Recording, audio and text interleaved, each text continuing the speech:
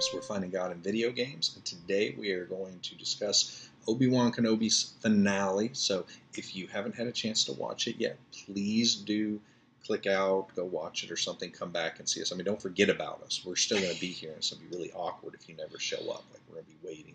You didn't come back. It'd be very sad. But if you have watched it, great, join us. If not, last spoiler alert before we get into the finale of what says is the season, maybe series. I guess we'll know for sure in the future of That's Obi-Wan right. I didn't Kenobi. notice that they didn't say that. So there may be more in the future. So with that, we had a few thoughts about where this was going to go at the end of the 5th episode, and I think we got most of it right, but I will fully confess I missed it on the Reva piece. I really didn't see her coming out of this alive because she doesn't show up at any other point. That's kind of why I think that this was just a season versus a finale of the series, because it's kind of odd that she's not dead. Well, I mean, it's for the best for her. I'm sure she's very excited that she's still around. Yes. But it allows a lot of opportunity for her to now get embedded into maybe a storyline with the new Andor series or anywhere else that they decide to go where they're going to have connective tissue to, Star Wars Rebels and all that kind of stuff. Clearly she's maybe going to be, maybe. I mean, she's not going to really have any leaning any one direction now. And now that she's essentially a Jedi who lost their home, became a Sith, now lost that home, that's who knows why what I wonder she could if she'll become. be in Ahsoka, because Ahsoka She'd obviously be never much older, though, if she shows up in that series, unless it's the flashbacks or something. Right. But she did survive her foray into attacking Luke Skywalker's aunt and uncle, which, I mean, granted, they shouldn't have been able to hold her off even as long as they did. I mean, she was still a Sith Inquisitor, but, kudos to Owen and Beru. They obviously don't do quite as well when they face an entire garrison of stormtroopers much later on, but they handled business a little bit there.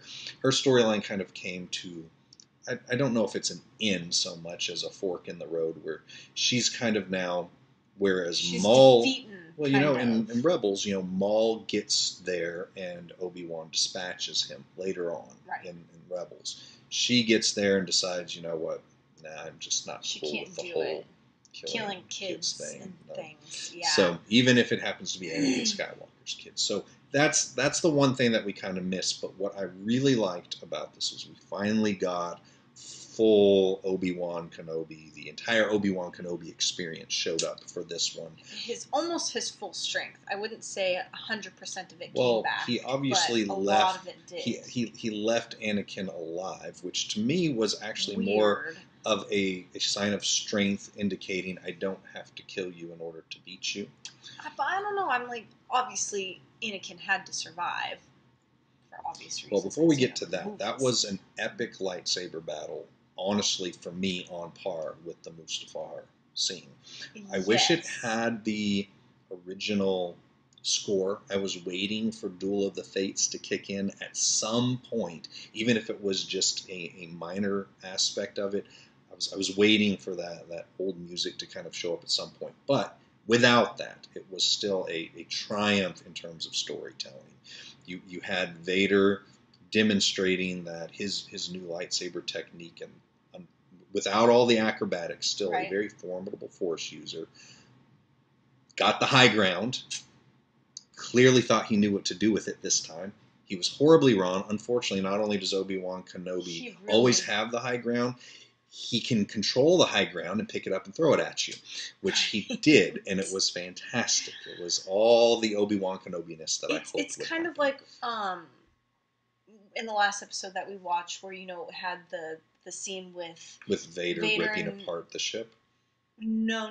With Obi-Wan and Anakin, when it was actually Anakin, and Obi-Wan was telling him how, you can't keep thinking whatever. And that's exactly what happened this time, too. Did you notice that? Where absolutely. Anakin got into his head, and he's like, well, I already beat you, thinking he was dead. Obviously, he wasn't. And that's when he lost sight and got weak, and that's when Obi-Wan went in. I think that what was really interesting for me within the battle is, first of all, that was as much of a display of Obi-Wan Kenobi's force capabilities as we had seen, not just escaping from the little rock slide, but controlling all of these boulders and pummeling Vader into submission with them. He was also much more brutal in his combat. He went straight for all of the life support systems. Don't know if he knew what they did, but he sure was pushing buttons on that thing, hoping to shut that down. But then you got to what I would say was the whole. If you didn't know why they should even do this series, and a lot of people are wondering, well, why did we even go through this? I mean, you took all of the toys out of the box, and in the end, you have to put them right back in the box afterwards. Right. Luke has to survive. Leia has to survive. Obi-Wan, Anakin, everybody essential to the storyline. You kind of remove the stakes from it, knowing that everyone has to progress. It's like a prequel. That's why I don't like prequels, because it's like I already know what's going to happen. Having said that, just the scene where Obi-Wan cuts into the visor, you finally see Anakin's actual face underneath that. Yeah. You see Obi-Wan connect with him as that was my friend. That was, almost my younger brother. You were my brother, Anakin. Friend, my brother. In a way, he raised him as a child. All of those things, you see that. And when Anakin is speaking, and it's cutting in and out between his voice box and his real voice, that was as powerful of a moment as I've seen in a Star Wars. It is. Anything, movie, so television we've seen show, all of the Star Wars movies. One would assume. He's more of a Star Wars fan than I am. I like Star Wars. I'm just not like, Star Wars like he is. And for me, that was super emotional, and I was tearing up in my eyes because I was like, oh, snacks, this is getting me. This is getting me. That was going after the feels. You saw Obi-Wan actually for the first time process that he has lost Anakin, his friend. Not killed Anakin, and that's an entirely different problem. He was tormented for years over the thought that he had killed Anakin and trying to rationalize that. Now he's realizing, no, I didn't kill him. I actually lost him. He's gone. Not dead gone. He's just not there anymore. Yeah. And now that obviously they got to do this knowing where they were going to go in the story, but the opportunity for Obi-Wan now to get to say to Luke, Darth Vader killed your father, is actually an accurate statement now. At first, you kind of look and be like, oh, Obi-Wan's just a filthy, lying old man. But it's true, based on his understanding of it. And for me, this brought something that has always been the biggest problem for me in the prequel trilogy to a place where I now accepted it, which is I never liked in Revenge of the Sith when Anakin just he goes from, I'm a Jedi, this is not right, we have to do this by the book, to let's start offing some younglings now, and we're just gonna take out all Jedi. It was a very smooth transition. He just went from one place to another, and it was hard for me to reconcile that because Anakin didn't really ever get to any place logically quickly in his life. No.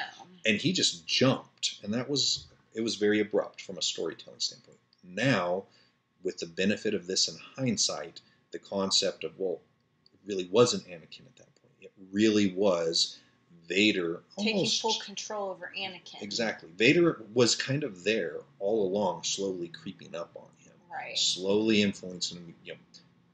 The attack on the Sand People, that was more Vader getting in there than it was Anakin becoming that, because you saw his regret afterwards. Right. But the further he got into it, the more Vader started to take over. His fall to the dark side was much earlier than what we comprehend in Revenge of the Sith. That was just the moment that Vader finally had full power over him and was able to effectively kill him off in personality and character. And the good that Anakin was died at that point. Yeah. But I really like the parallel there where he says, well, then my friend was truly gone. Which is the exact same thing Luke says much later on to Vader, before Vader takes him to Palpatine and says, well, then I guess my father truly is gone. And you could tell that kind of caught him. And he was like, I feel like I've heard that somewhere before, and it really offended me the first time I heard it. And I don't like hearing it now. And obviously Vader goes through a complete change of character. After that, saves Luke, all that good stuff. I like the mirrors between those two things. They did a really good job with that. They tied in why Obi-Wan would tell Luke Vader killed your father. We understand why Obi-Wan said what he did here versus what Luke says later. And I think that now the battle between Obi-Wan and Vader is actually much more potent in Episode 4, because the last time he saw Luke and Leia together was when they were born. And then in that moment, he sees them together, and he's like, he understands now that the Force has brought this to this place, and his portion of this is now to step aside and let them advance. And then, of course, Qui-Gon. I thought that was... Well, I think we all expected that to happen. I thought that was the best way you could kind of put a cap on this, is that he finally sees Qui-Gon. Qui-Gon's like, look, I was here the whole time. I've been here the whole time. You cut yourself off from the Force. I was watching you. I kind of not sure what your deal is, but we have a lot to talk about now that you can finally see me and I want to know what that's going to be all about. That's why I need another season, because I was kind of telling you when the episode was over, I was like, man, there's so much more they could do with Obi-Wan, because I feel like that was like a month's worth of time. That's like just talking about a month. It was a very short period of time. But so you still have all these years with the gap that we have no idea. So what does he do now? Where does he go? Who does he save? Obviously, he's just gotten the Force back with him. There's got to be more that he's going to do. So you don't want to see a whole series of him and Qui-Gon just shooting the breeze?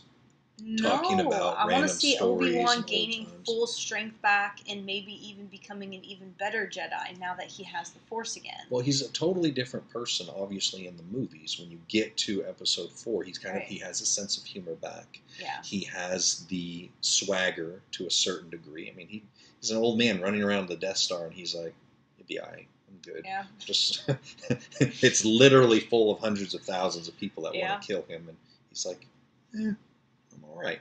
So I wanted to see that version of Obi-Wan. I think we finally got there with this. I love that we finally got the hello there moment with Luke. You love that. You're like, he said it one time. That's all I needed. I just needed one time for him to say that and smile afterwards, and we got that. So if for no other reason than that moment, getting Qui-Gon, Liam Neeson getting to do that character with him one more time, and a lightsaber duel that, for me, truly hit the mark. If that wasn't what you wanted in a Vader versus Obi-Wan fight, I don't know what else you wanted. They had an epic one-on-one intentional showdown on a new planet that we hadn't interacted with, and they went all out with the Force. We got in close lightsaber battle. We got some taunting, and you finally got the emotion of Obi-Wan getting to really talk to Anakin, at least what was left of him, and then seeing that part of him shut down. And I loved when Anakin was like, you don't need to apologize to me because you didn't do this. And for some reason, to me, that was almost a bizarre act of kindness, because it released Obi-Wan to say, so this isn't my fault. And maybe that's what really pulls Obi-Wan back. At the very end, Palpatine asks Vader, are you getting too emotional in this? You good, bro? And he's like, are you okay? And Vader's like, I'm good. But obviously you could tell that there was a sense of emotion, because why would Vader tell Obi-Wan that unless there was some type of emotion tied to Anakin saying, listen, don't hold yourself accountable here because this isn't about you. This had nothing to do with you. Unless Vader had emotions still, obviously. Clearly, he did, because Palpatine was sensing it from however many hundreds of thousands of miles away. Like, dude, you got to get yourself together.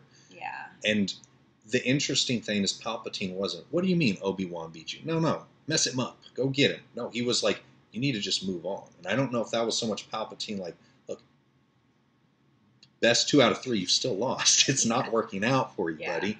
Or if Palpatine was simply concerned because of his emotions. Yes, that maybe he could turn back. Maybe another battle with Obi-Wan would actually be enough that Anakin would break through and get back into the circle. Who knows? Obviously, eventually Anakin does get pulled back to the light, and it is through a lightsaber battle that he loses. So maybe there's an essence of Palpatine knowing there's some foreshadowing here that this is not, Vader losing is not good for Anakin's psyche here. He's got to stop facing Obi-Wan. Because you wonder, like, why wouldn't Palpatine at least be like, well, blow up the planet, something. We have to end the threat. But Palpatine clearly doesn't think Obi-Wan's a threat to his empire. he's only a threat to Vader right. and his mentality. And he just tells Vader, "You need to stop. Just grow up, man. It's grow up over. And let it go. You're not. No, you can't say let it go. That's a whole different Disney thing. But you just had to say it. Didn't it brought great shame to our family today. Dang it! So you did. You brought it up. If they ever did another Obi-Wan, what would you predict? What will they do? Not what should they do. What will they do? Didn't Vader say that he wasn't going to stop at the end and he was going to keep going, and then Palpatine was just like, whatever? Or am I wrong? I feel like Vader said, well, I'm going to keep going anyway. I don't know I didn't really get that from him. I think that he was chastened and understood it was time to be done with that. Yeah. And obviously the Inquisitors don't show up a great deal more after this. You get them in Rebels and such. If they're going to do anything with Obi-Wan, here's my thought, is he could potentially end up crossing paths with a younger version of Ahsoka or Rebels or something like that. Be cool. And give us something there, but it would have to be for the purpose of braining in maybe, Kanan Jarrus or something like that, giving those characters an opportunity. Doesn't Kanan know who Obi-Wan is? Well, of course he does. He was still a youngling at that point, but who right. doesn't know who Obi-Wan right. Kenobi is? It's kind of a big deal. Yeah. So there's a lot of opportunity that they could get some kind of crossover, and that's what I'd prefer to see. I don't know if they'd be willing to do it, but what I would like to see is to introduce some of the live-action Rebel characters there, knowing that we are going to get to that place with the Ahsoka series later on down the road, where clearly she's going to be going after Thrawn. She's going to be chasing after wherever Ezra went. Maybe this is an opportunity to introduce some of those characters early on. I think that would be really cool. I would totally be down with that. So that's my thought. I don't think you can have, obviously Vader can't come back. You can't, I think we've seen Vader enough can't Maul, get to Tatooine. because Maul's still alive at this point. Well, the thing with Maul is we know his end game. We already know. Obi-Wan takes him out on Tatooine, and it's like 3 seconds worth of a lightsaber battle. So, can't really shoot a whole series around. No, I feel like you're going to need entirely different protagonists if you're going to go into a completely new season. And that's where Obi-Wan could be a bit player. I do think that the Rebels could be pretty good, and then just have like one-off. Or you do an entire Maul thing. Well, those are our thoughts on the Obi-Wan Kenobi series, and our hope for another season of it, and our thoughts of where it could go. Let us know. Give us some comments or something. Let us know what you think, where it should go next, and if you enjoyed it. And either way, thank you for joining us, and we'll see you next time when we talk more Star Wars.